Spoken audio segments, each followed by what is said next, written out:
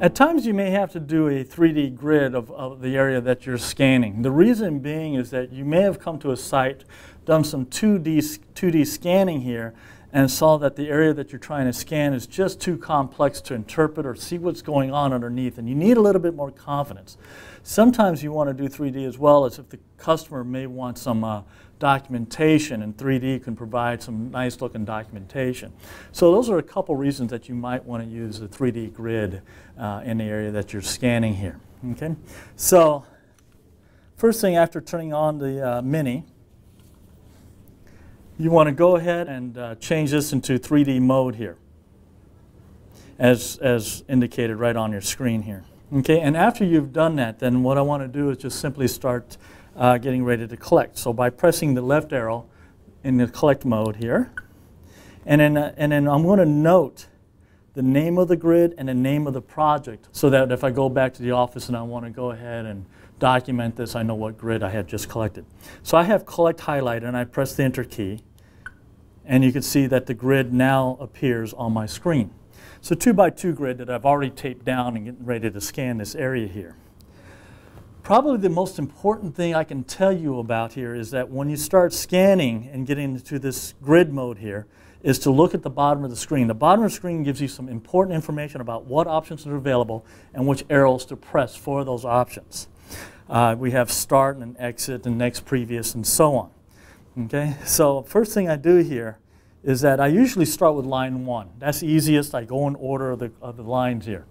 That's not necessary. The reason being is that you have the option to change which line you are scanning just by simply pressing the left and right arrow keys and letting you know which lines that the Mini is expecting for you to scan. So I do this by lining up this front laser with line 1 here and bringing the laser forward and making certain that these side lasers match up with the start line here. So after having the lasers lined up, as it says at the bottom of the screen here, up arrow says start. So by pressing the up arrow key here, once the Mini is lined up, then I just press that, and then I can just start collecting. Once it beeps, I can lift up the Mini and go to the next line here.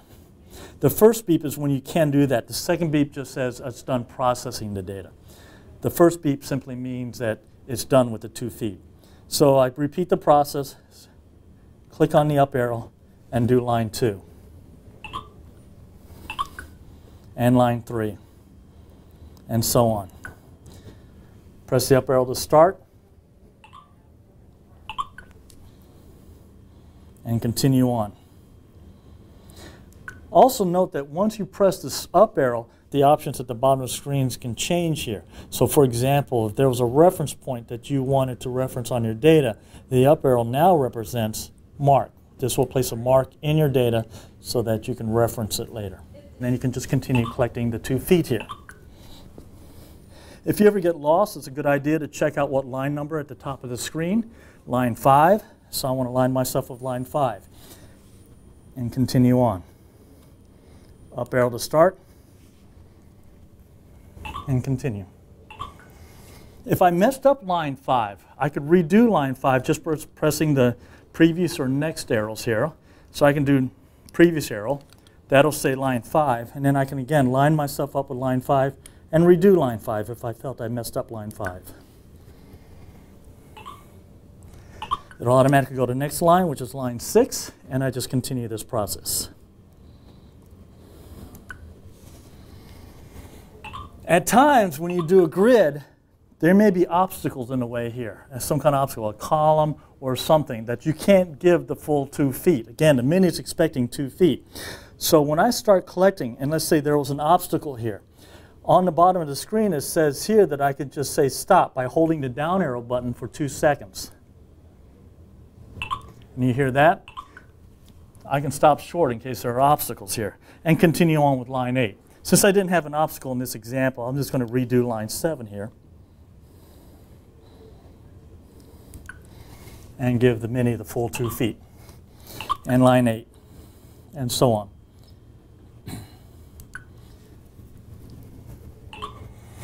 As you can see, once you get into the rhythm, and again, every once in a while, check out that you're doing the correct line number.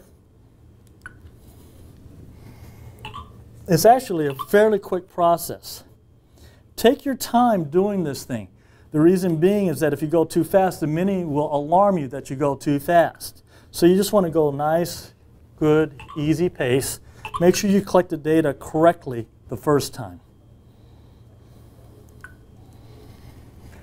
In this next line, I'm going to give an example of trying to go too fast, just to let you know. I'm going to do line 12.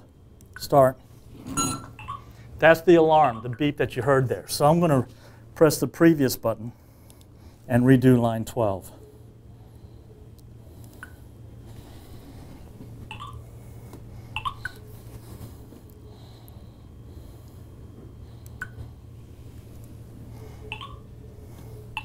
And then I go to the other side of the grid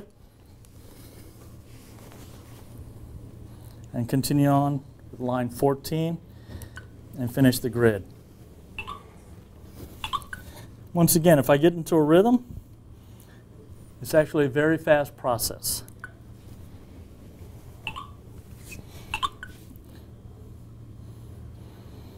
As a reminder, before I click the start button, I have certain options. And then once I click the start button, I have different options at the bottom of the screen. Up arrow to mark, or when I have an obstacle, down arrow to stop scanning at that point. Line 17.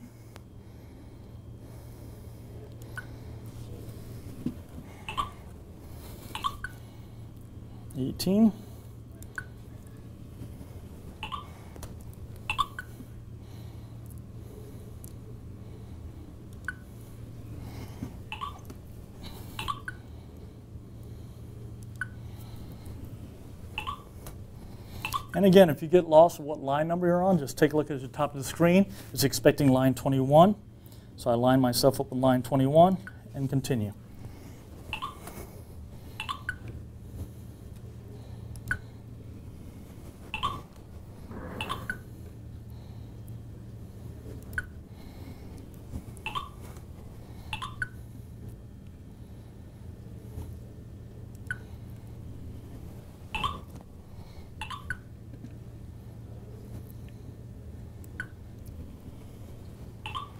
Then I finish up with line 26.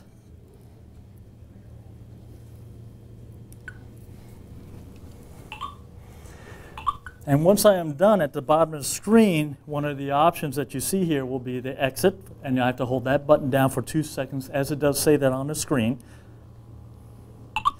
Then what I will get is an option to either cancel the collection. I don't want to process it or anything, just delete it, and so on. Or I can press the up arrow to say, okay, Mini, go ahead and save it and process it. So it will take about 30 seconds or so for it to process, and then what you'll end up getting is the X-ray-like image on the screen.